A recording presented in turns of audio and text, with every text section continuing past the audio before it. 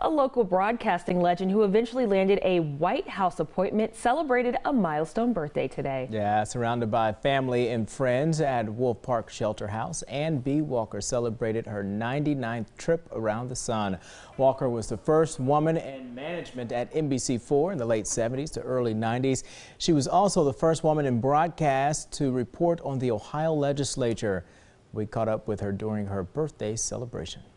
You know, folks tickle me. They get so excited about being 99. One, I didn't even get excited when I was 50.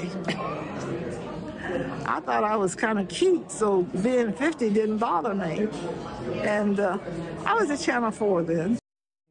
Tell it like it is. In 1980, Walker was appointed as special assistant to the director of the White House Public Affairs Office by President Jimmy Carter.